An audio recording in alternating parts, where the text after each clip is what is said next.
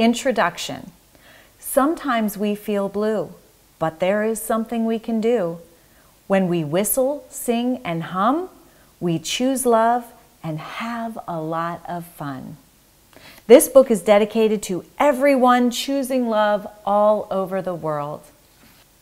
We are all the same as human beings, both big and small, in the want and need to love and be loved by all. Choosing love means belonging with those we feel safe with and trust. Feeling nurtured and cared about for happiness is a must. Nurturing, healing love, a message written by a little boy, makes us feel good inside, bringing happiness and joy. We all feel love and we all feel pain. Our feelings get hurt. This can put our brains and bodies on high alert. We can always find reasons to be anxious and afraid. Our brains want to keep us safe, but our thoughts can keep us dismayed. Pain has its place. It helps us to grow. We get stronger when things are hard. These lessons add to what we know. Sometimes things happen we can't control. Thoughtfully responding with love gives us our personal power back. That is the goal. Breathing deep into our bellies helps calm our fears. When we control our thoughts, our negativity disappears. By getting in between what's happening and how we respond, we can choose love and from conflict move beyond. Our power as humans is our ability to choose. In everything we face, do we respond with love and win, or hatred and lose? Loving ourselves is a good place to start. When we celebrate who we are, we lead from the heart. Our thoughts impact how we feel, and our emotions influence how we behave. When we think about what we think about, we can choose our response and be kind, loving, and brave.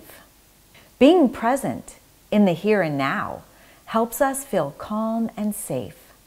Whether we're alone or with others, this can put a smile on our face.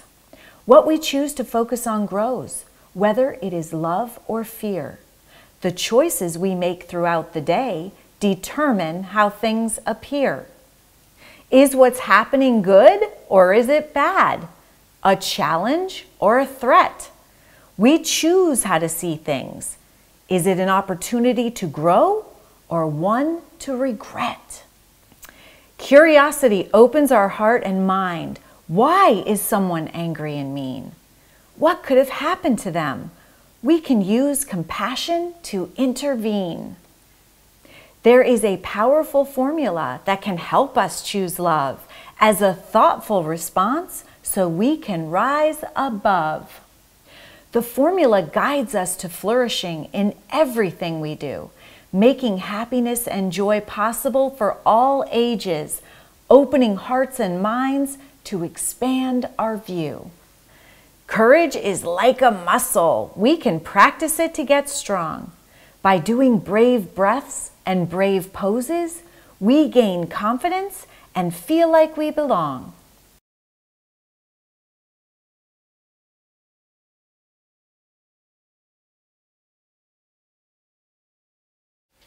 Gratitude is mindful thankfulness. There is always something to be grateful for. We can only pay attention to one thought at a time, so show resentment and frustration to the door. Forgiveness is when we let go of something that hurt our feelings. It gives meaning to challenges in our life and puts us on a path of healing.